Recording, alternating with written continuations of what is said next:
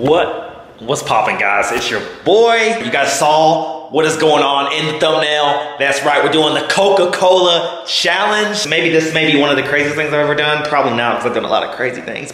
Without further ado, let's get right to the video.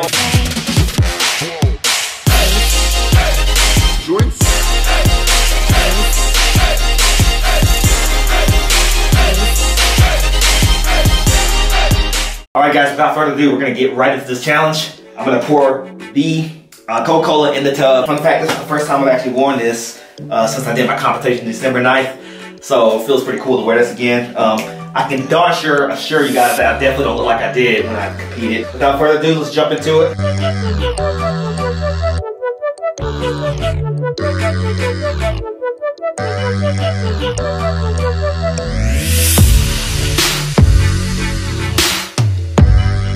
Alright guys, check this out, bro. Look at this. It's like the Black Sea. I got a question for you guys. Who's doing this, bro? Who's doing this? I got diet. I think it's actually zero sugar. I paid $1 extra for it, you know, just to be funny, to make a joke about it, but it's not funny, don't laugh. I'm gonna open this up, pour the rest of this in, and with a twist, I got some Mentos, so let's do it. Let's run this.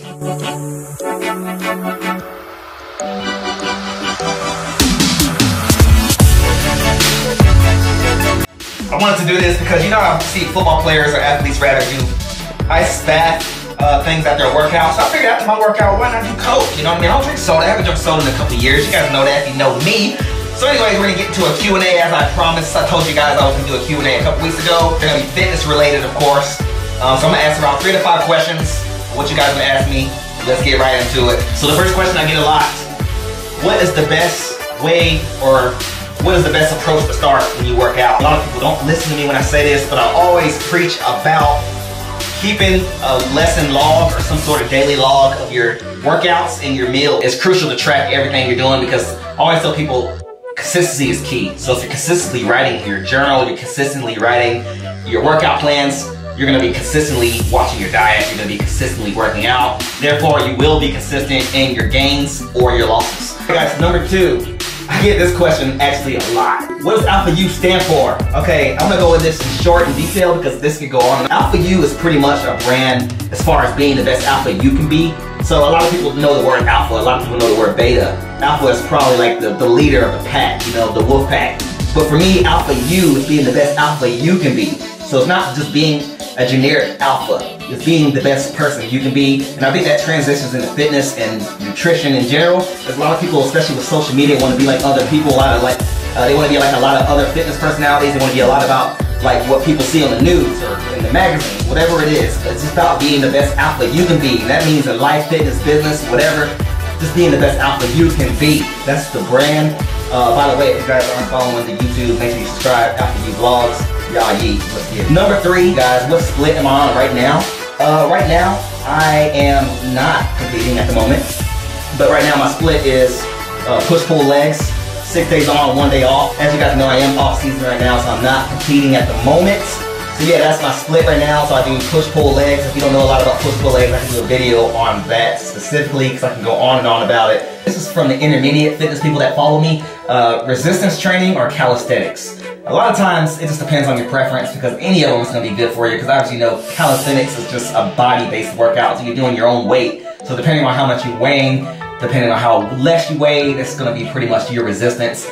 And as far as resistance training in general, I guess that goes hand in hand with calisthenics. It's resistance training is putting the amount of resistance that you want to put on there, not exactly body weight. It could be more than body weight, it could be less than body weight. Whatever your muscles can tolerate is what you can do. So anyways, the difference between both, there is a big difference to which one would you do rather than others, just based on preference. Alright guys, last question. Will I be competing again for men's physique? As you guys know, I did compete last year, December 9th. I got 2nd place out of 6 competitors.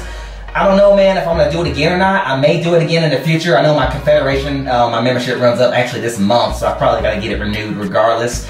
But I think I may compete again. I don't know when though. I guess to answer your question is I definitely may compete. It's not out of the question, and I'm not really committing to it at the moment, but Well, we'll see. Just time will tell. I got big things. Big things are coming, guys. Big things are coming. So that's the end of the Q&A. Thank you guys so much for watching. If you wanted me to do a part 2 to the Q&A, let me know in the comment section below. Also, guys, if you're not following the channel, go ahead and subscribe right now, because who's doing this, bro? Look at this.